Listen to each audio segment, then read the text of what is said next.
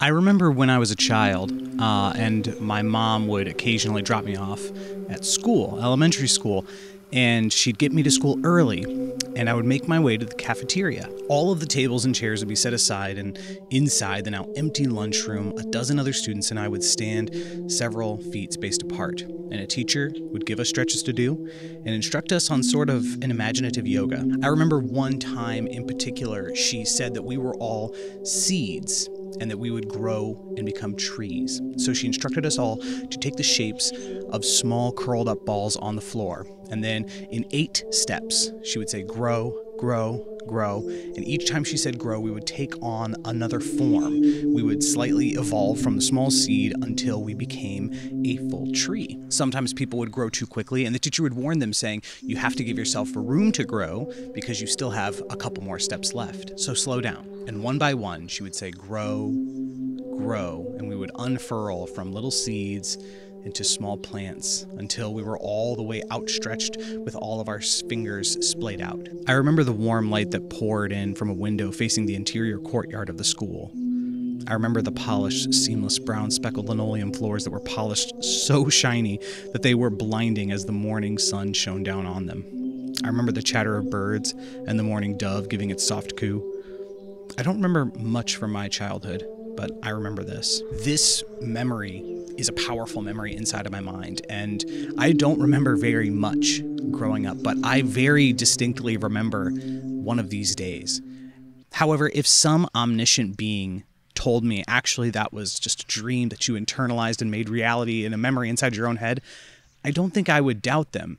There's something about the experiences of a child being so real and yet unreal at the same time, especially when looking back on them from adulthood. It truly did feel like a dream. There is a fear that I have in making this video, and that is I have literally written thousands of words dissecting Dreamcore and the Feywild and comparing the two. And after writing these words, so much of it to me feels repetitive and redundant, like I'm repeating the same ideas, and yet so much of it also feels disparate, like I'm desperately trying to force two things to coexist together that don't actually relate that much to each other. So that conflict makes me believe that there is something there that's worth doing, because either I have failed in a spectacularly unique way in total contradiction, or I have uncovered something a little bit interesting. Quickly, I'm going to tell you what this video is for. This video is made to explore and analyze the aesthetics of Dreamcore and the Feywild, providing insights into their key components such as visuals, mythology, surrealism, and emotional resonance. Either way, I hope that you enjoy the video. Thanks for watching.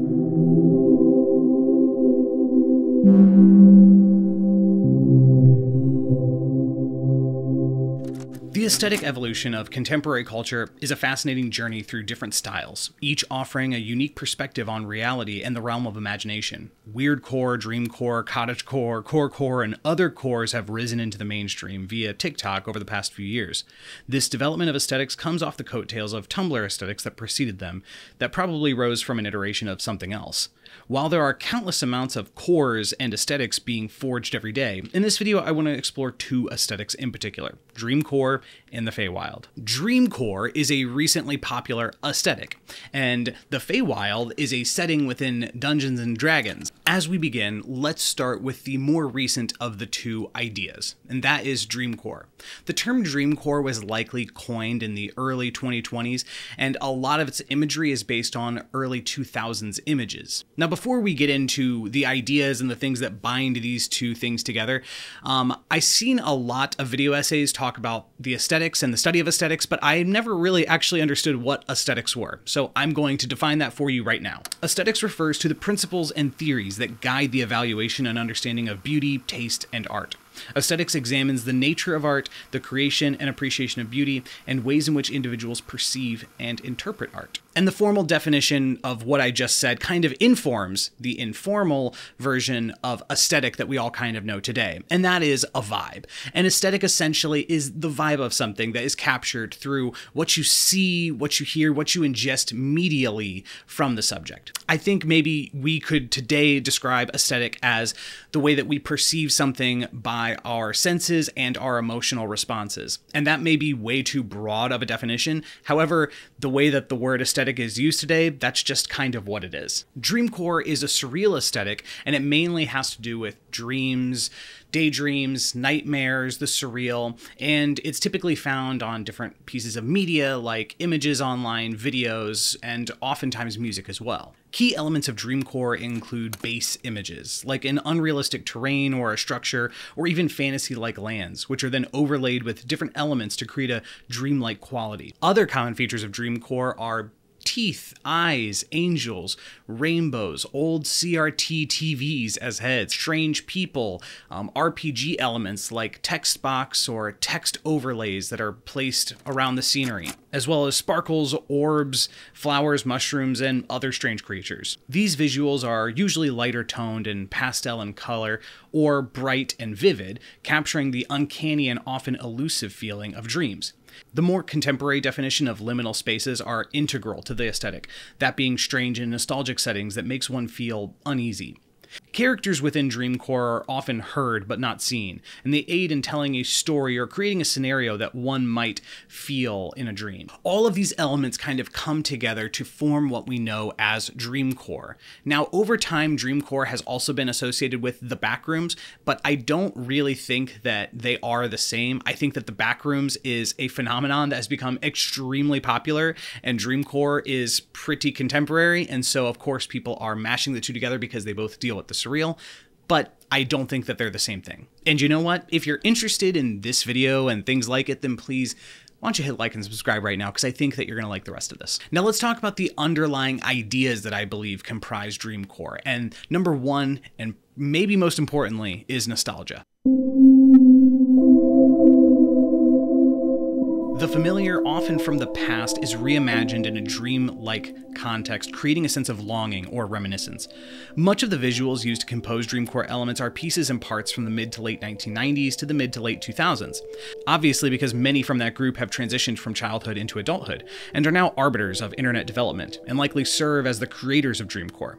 However, the imagery and visualizations can extend further back, as when reminiscing about my childhood. Many people, including myself, grew up in a place that was surrounded by things that preceded their existence. So for instance, when I was growing up, I had a floor that was like this burgundy shag carpet.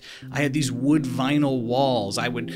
My house looked like it was made in the 1960s because it was. And so I believe that even these older ideas, things that preceded our births, add to the collection of Dreamcore. In Dreamcore, music or sounds may evoke a sense of nostalgia, such as samples from older songs or sound effects from past decades that are often woven into tracks of Dreamcore. This auditory element of nostalgia further immerses the audience in a dreamlike state, blurring the boundaries between past, present, reality, and dream. Typically, the audio used in Dreamcore is warbled, sounding like it comes from an old degraded videotape, like those which were rewound and watched a few too many times. It's often a retro or vintage style of music that would be played from an old record or found on old media, consisting of genres like orchestral swing and even vaudeville and other old-timey genres, although certainly other songs from the 60s, 70s, 80s, and 90s are not safe from our nostalgic view.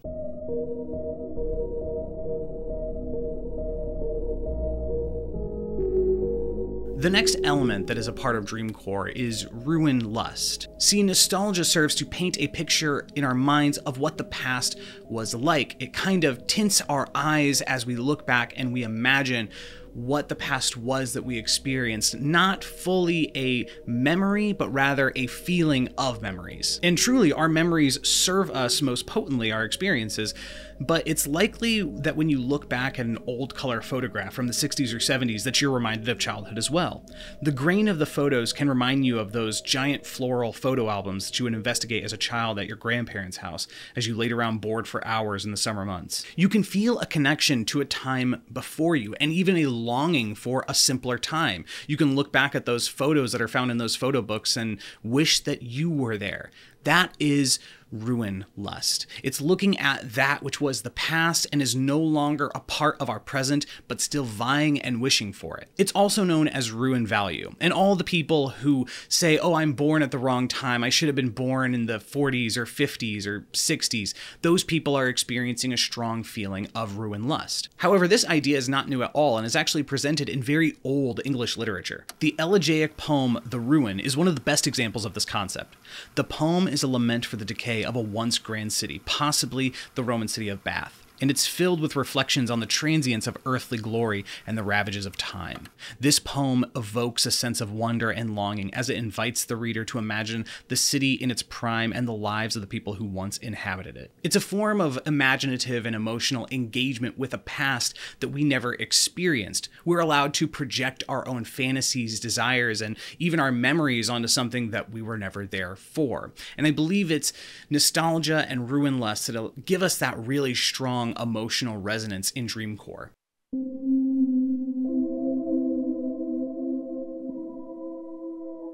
The third element of Dreamcore that I want to talk to you about is liminality. Liminality is a state of transition where something is not yet from one place or another. Spaces can exist in this liminal setting. These spaces are often devoid of human presence. They exude an aura of solitude, reflecting an ephemeral and abstract quality of a dream itself.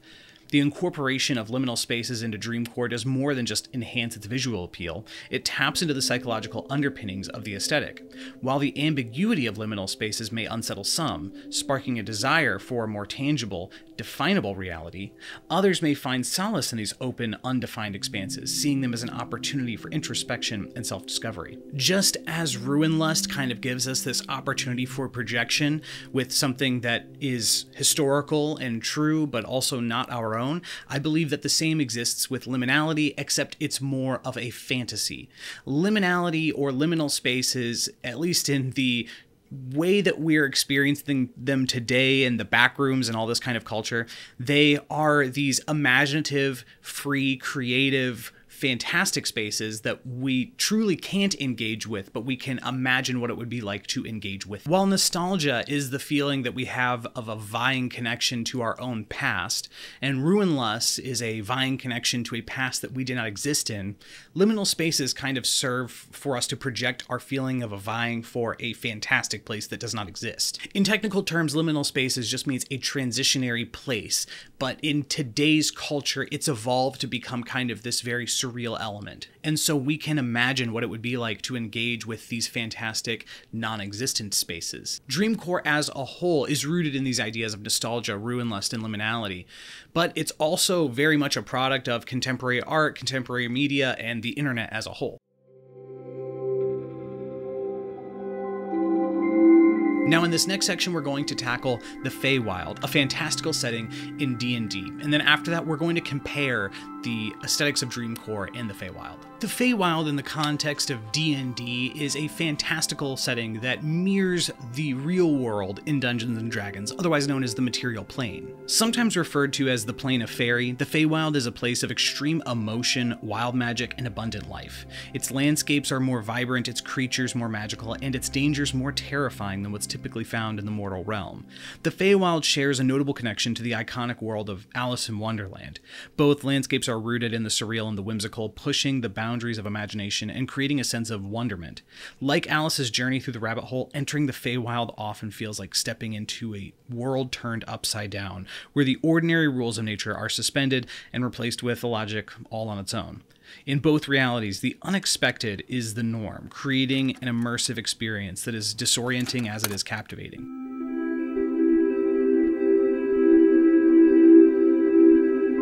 The Feywild, as it's known in Dungeons & Dragons, draws a ton of inspiration from our own mythological stories and tales from the real world, specifically from the Celtic, the Norse, and the British traditions. Celtic traditions are rich in the stories from the other world, which details a place of deities, strange spirits, and weird landscapes that come together to form a terrifying, if not fantastic, setting. There are similarities of the other world and our world, but also distinct differences that make them dangerous to traverse. Norse mythology contributes to the Feywild through its portrayal of Alfheim, the realm of light elves, which is depicted as a beautiful and radiant place.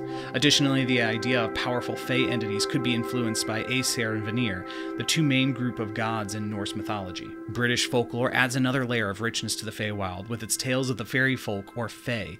These stories often depict the Fey as mischievous or even malicious beings who live in an enchanted realm separated from the human world, an idea that is reflected in the Feywild's inhabitants and their unpredictable nature. Most of the creatures that inhabit the Feywild are directly drawn from our real world, like satyrs, redcaps, gnomes, mermaids, and much more. But the Feywild doesn't just use some of these more random common creatures, they also pull from the big names themselves. For instance, Titania, the queen of the fairies in Shakespeare's A Midsummer Night's Dream, is presented as the Summer Queen in D&D, ruling over the Seelie Court in the Feywild. But it's important to note that a lot of these inspirations that the Feywild draws from are not exact replications of the real-world lore. At least not entirely, even though a lot of them are very similar.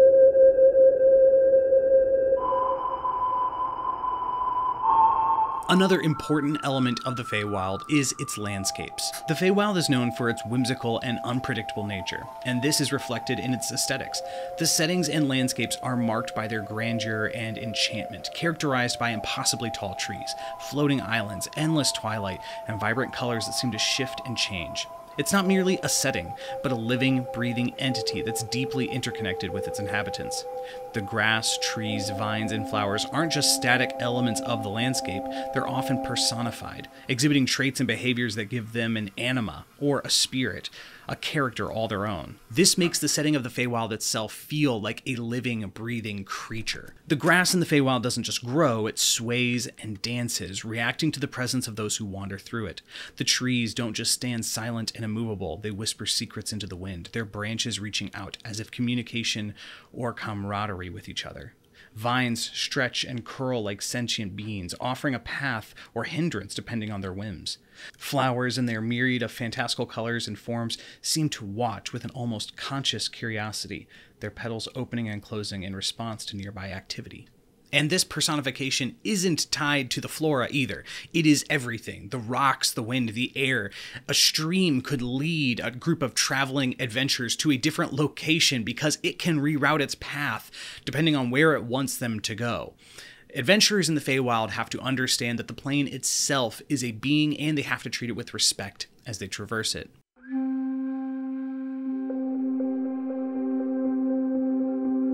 Feywild is the ultimate representation of the fantastic, or fantasy. The word fantastic actually has its roots in French, fantastique, which has its roots in Latin, fantasticus, which has its roots in Greek, fantastikos. And the word in Greek, fantastikos, means to be able to create mental images. It was used in English from the 14th century to mean existing only imagination, and then from the 16th century to refer to the strange and bizarre. It wasn't until the 20th century that we started using it to describe things that were supernatural or greater than reality itself, being fantasy. And that brings me to the third thing, which I believe helps embody the Feywild. And actually, that is that the Feywild is embodied by the fantastic. The Feywild is an otherworldly realm of beauty and magic, born from imagination, steeped in magic and mysticism, and populated with mythical creatures and powerful deities. The Feywild's inherent connection to the elements of fantasy is reflected in its richly detailed landscapes, brimming with vibrant supernatural flora and fauna, and its inhabitants ranging from whimsical pixies to formidable archfey. The realm itself, with its eternal twilight skies, towering sentient plant life, and cities crafted from woven vines and luminescent flowers, seems to have sprung straight from a dream or a storybook. In its essence, the Feywild captures the fundamental elements of the fantastic. It invites the beholder into a world that exists beyond the confines of reality, where the extraordinary is commonplace and the laws of nature are guided by its whims of magic. The Feywild, in all of its splendor and unpredictability, represents the limitless potential of imagination, which is at the heart of the genre of fantasy. It is meant to draw players in with its uncanny and unpredictable element of whimsy. Its fantastical elements tied to nature and emotion help kind of carve its space out of the D&D multiverse.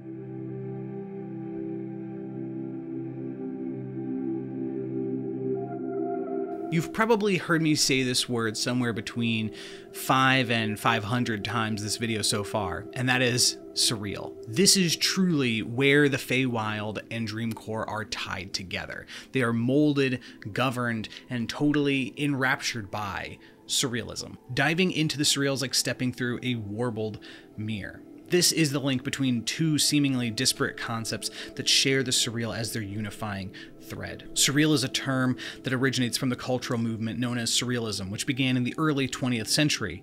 The movement is best known for its visual artworks and writings that sought to release the creative potential of the unconscious mind, for example, by the irrational juxtaposition of images. In a broader sense, the surreal is used to describe the bizarre, the truly uncanny. It refers to experiences or situations that you cannot believe are real because they are so utterly impossible. In the context of art, literature, and aesthetics, surreal elements often involve the blending or blurring the line between dream and reality, the familiar and unfamiliar, or the natural and the supernatural. The Feywild, being a parallel plane to the mortal realm of the D&D universe, is a surreal landscape of capricious nature and fantastical beings. This alive and mysterious world taps into something unconsciously within us that makes us believe that the world is unfamiliar and yet mesmerizing. We are unable to look away because it barely reminds us of something that is true. On the other hand, Dreamcore utilizes surrealism to capture and convey the often indescribable nature of dreams. Its aesthetic hinges on the use of dreamlike surreal visuals and soundscapes, creating a sense of familiarity wrapped in the extraordinary. The aesthetic employs the surreal to offer glimpses of floating buildings, liminal spaces, and characters with surreal features. These elements come together to encapsulate the ethereal and the unpredictable, leading the observer into the rabbit hole that is dreams. While the Feywild and Dreamcore are different, they converge at the point of the surreal. Beyond just the surreal, there are other elements that the two aesthetics and ideas share a lot of as well. And while I mentioned nostalgia under the Dreamcore category, I believe it's strong enough that I should talk about it a little bit in the context of how both of them encapsulate nostalgia.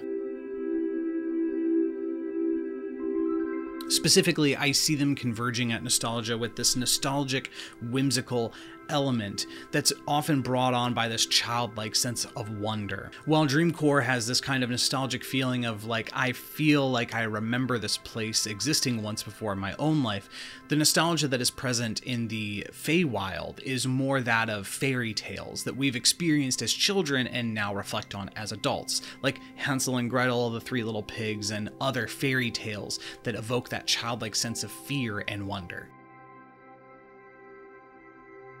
Another element that I feel is strongly present in both ideas is the idea of strange rules and unusual customs. Have you ever been in a dream before and for some reason you had to hold on to an iPod Touch and you have no idea why, but you knew that it was so important that you could not let go, and you would clench your fist tight, fearing everything if you were to let go of this iPod Touch because for some reason it was very important and everyone was looking at you and everybody was hoping, for God's sake, please do not drop that iPod Touch. I've at least dreamt weird dreams like that before, and I would wake up and my hand would be clenched in some kind of weird fist, or everybody would be looking at me expecting for me to know what to do in a certain strange scenario walking down the street, but I, for some reason, was not in on the custom. The same thing applies not only to dreams, but to the Feywild, where simply offering your name to somebody can be giving them ownership over your being. Fey creatures will often play tricks with these strange customs. Never receive a favor or a gift, for you will be indebted to whatever creature offered it to you in the first place. If somebody says, "May I have your name?" you say, "No, thank you." You may not. In Dreamcore, and its kind of greater and greater affiliation with the backrooms and all of these strange rules that are very SCP oriented, there are rules that you must be aware of as well. For example, don't look at the man with no face, and if you are in the pink room, then please do not lick the walls.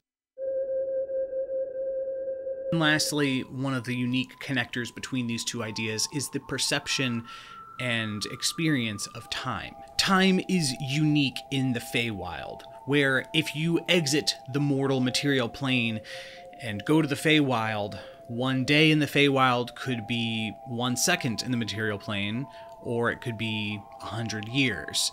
time is experienced differently, and memory of that time is no different. A similar idea is in Dreamcore as well. Being in a dream, you cannot tell how long or how short of a time that you have been there. This idea is presented in Inception and many other films depicting dreams, because truly it feels like you can live an entire lifetime within a dream only to wake up and not remember any of it, except for bits and pieces that come as memories of dreams. This strange perception and experience of time adds to that mysterious and enchanting layer of the Dreamcore and the Feywild.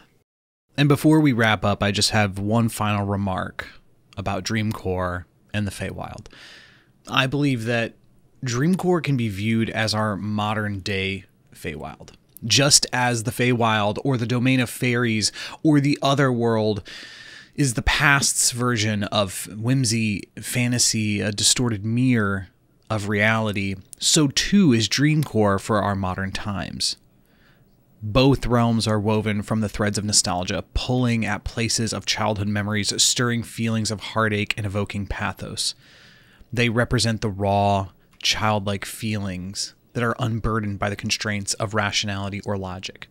These shared themes and elements point to a universal human desire for escapism, for a place that exists beyond the mundane, where the fantastic and the surreal can be freely explored.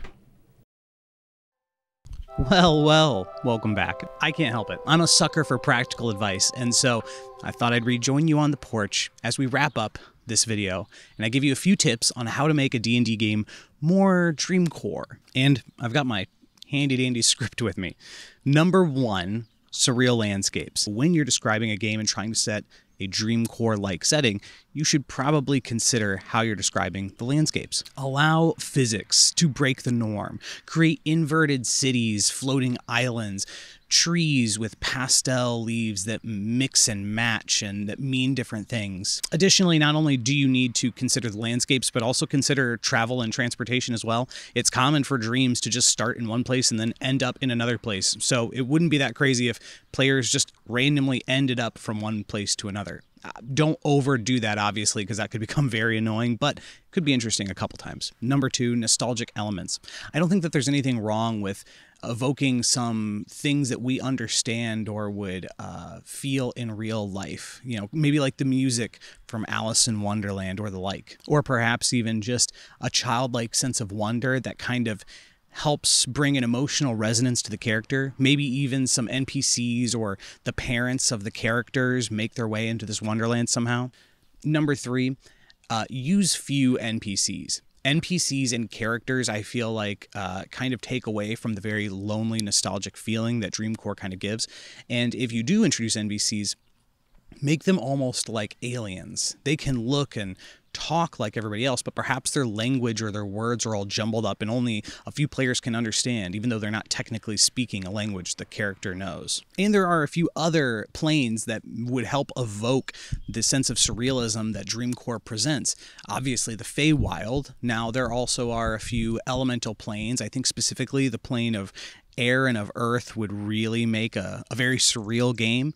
You could do the ethereal plane, limbo. There's a lot out there that I think kind of all mishmash together with that very surreal experience. Also, did I mention that there's a plane of dreams?